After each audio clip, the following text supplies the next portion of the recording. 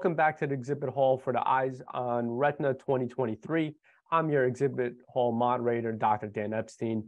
And today I'm really lucky to be joined by Dr. Sharam Danesh. Dr. Danesh, how are you doing today? Oh, wonderful. Thank you very much. Glad to be here participating in this event. Well, thank you so much for your time and thank you so much for joining me. So tell us a little bit about yourself and your practice. How many locations do you have? Yes, so we have 4 locations currently, with one more location opening up in the next few months. And I've been in practice in the Phoenix area for about 20 years as a retina specialist. And there are 5 retina specialists currently in our group of retina specialists. Okay, so clearly you've been very busy these past few years. How long have you been using the eye care aid-in in your practice? I was introduced to aid-in camera about 8 years ago, and it almost instantaneously revolutionized my practice. It has become an essential part of the workflow for the patients. And every patient that we see who comes in for an examination will have an aid-in picture done.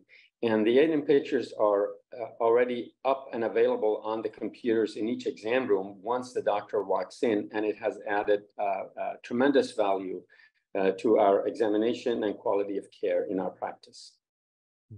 So, I would imagine that since you have this already part of your workflow, that's really streamlined your office and your examination here. What do you think about the image quality of the eye care aid-in? How does it aid in your diagnosis and treatment plans? I find aid-in to have the best image quality, but not only the best image quality, I find it superior even to clinical exam. And what I mean by that is that we can find the smallest microaneurysms on aid-in image that would be difficult to see on an examination at the slit lamp with a 78 diopter lens, especially patients who are maybe have this smaller pupils, maybe they have cataract, maybe they're older and they can't open their eyes. It is the aid-in image is much more sensitive to picking up small findings than even our examination. So it really has increased the quality of care in our practice. I think those are all great points. I think during training, we all learned that our clinical exam is kind of the gold standard, but really technology has gotten to a point where it's doing one step better than what we can do just with a slit lamp or indirect biomicroscope.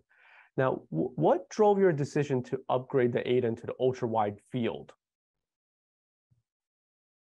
Well, the regular aid-in that we purchased initially is the best thing that happened for the macula, for macular disease such as macular degeneration and most of the findings in diabetic retinopathy.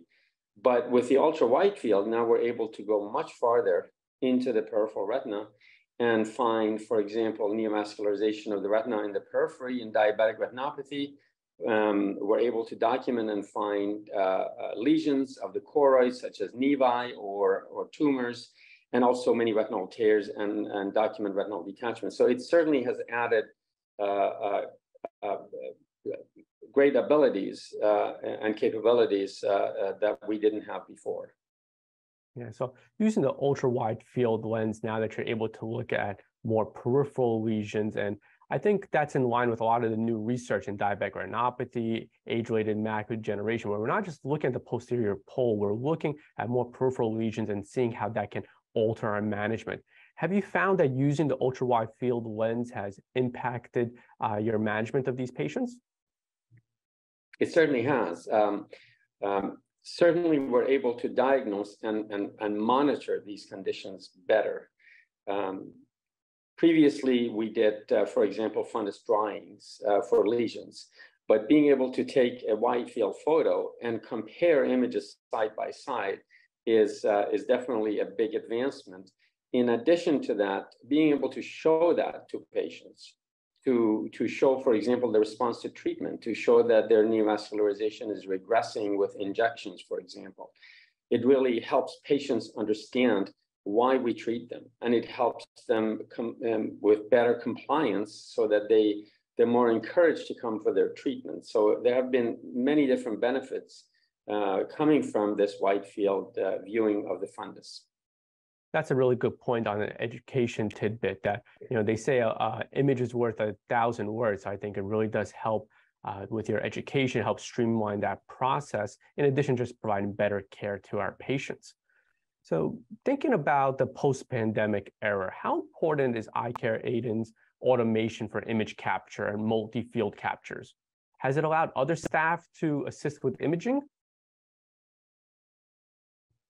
Absolutely. So from the staff point of view, this is much easier to use than traditional cameras that we try to focus on the retina and required much more expertise as a photographer. So we are able to have a wider range of our employees perform this. During COVID, also, it allowed us to have more distance from patients, so reduce chances of transmission of virus.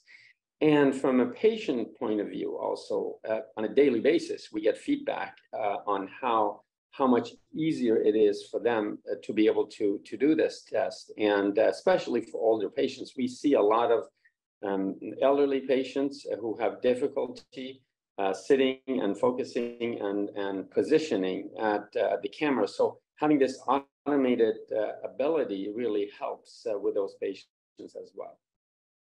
Yeah, I think the iCare Aidon is a wonderful instrument, between the fact that you get an ultra-wide field imaging, the automation capability. It's really very difficult to just go back to your standard photography images nowadays. I always have a lot of trouble looking at the standard, 45 degree images nowadays. It's really a new generation of imaging out there.